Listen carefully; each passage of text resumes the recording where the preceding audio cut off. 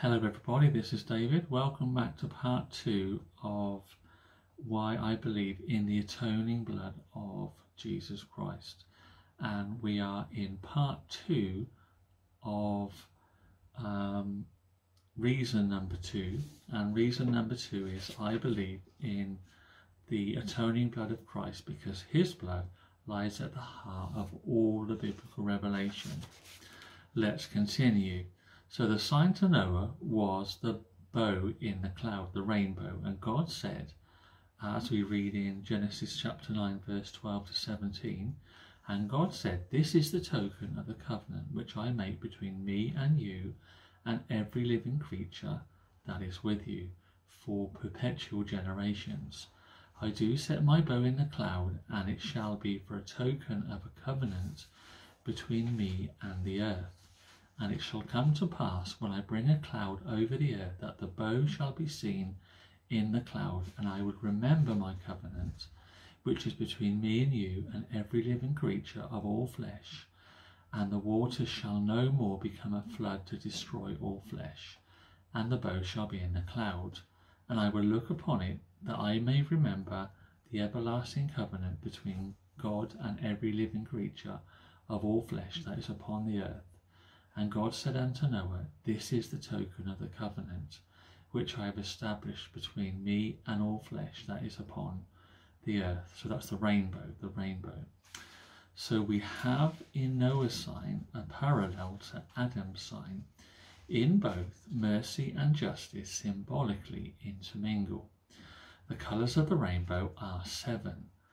The 3 upper colours are red, orange and yellow. These colours are all indicated by different degrees of heat and can be seen in any fire. The lower colours are blue, purple and indigo. These are royal and heavenly colours. The central colour is green, which is brought about by the intermingling of the blue and the yellow. The symbolism is plain. The fiery colours, red, orange and yellow, typify God's justice, and the heavenly colours, blue, purple and indigo, typify God's mercy. Green, resulting from the intermingling of the justice colours and the mercy colours, symbolises salvation accomplished when mercy and truth met together and righteousness and peace kissed each other at the cross. When we turn to the last book of the Bible, Revelation, we come across the rainbow again. On the throne of the eternal God, we read it in Revelation chapter 4 verse 3, there was a rainbow round about the throne, which looked like an emerald. Now in this bow, the central colour, green, has overspread the whole of the rainbow. Here, a perfected salvation is manifested, and it is significant that the seats of the 24 elders, 12 representatives of the Old Testament saints and 12 representatives of the New Testament saints, are said to be in the same position as the rainbow round about the throne. As we read in Revelation chapter 4 verse 4, "And round about the throne were 24 seats, and upon the seats I saw 24 elders sitting, clothed in white raiment, and they had on their heads crowns of gold." So they sit in the glory of the rainbow of a complete salvation. Only on redemption ground dare they occupy such an exalted position. To be near God, you must be in salvation, and to be within the rainbow means that they are inside salvation, they are in Christ and not outside of him. Only through the everlasting covenant of grace can they come to such a place. Through the blood alone, in which justice and mercy embrace, they wear their white robes and golden crowns. In this rainbow, the other colours are lost in the one all-pervading emerald green.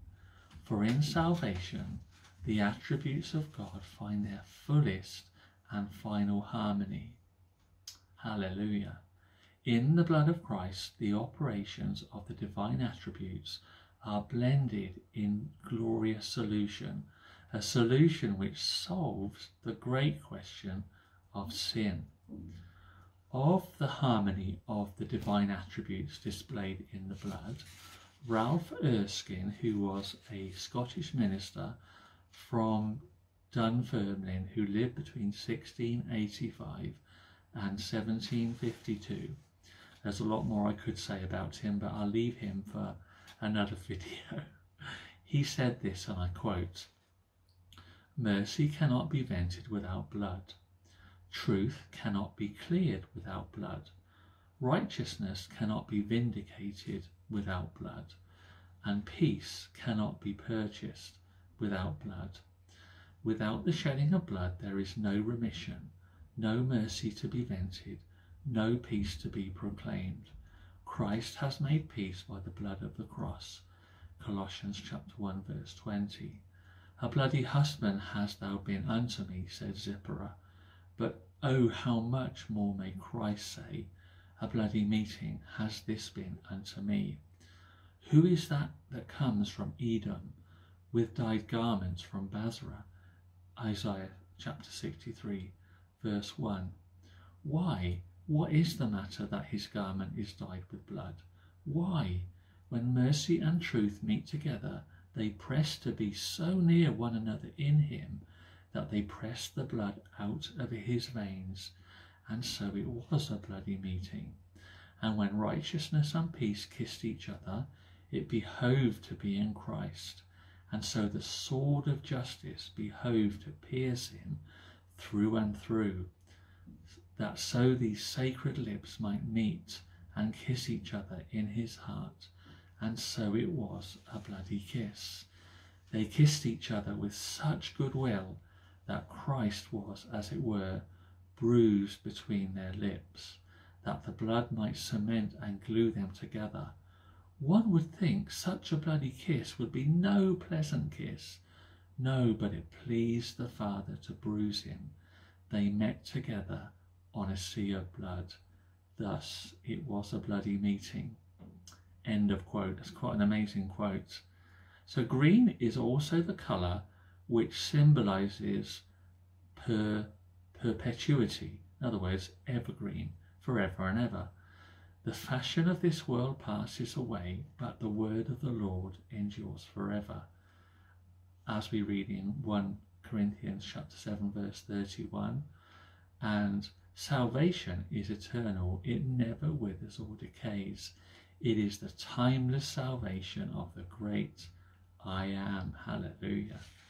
So the rainbow, as viewed by the Apostle John, was a complete circle. Now the rainbow is in reality a complete circle and can often be seen as such if the eye of the observer, if I could put it like that, is in an elevated situation and the sun is at a low altitude.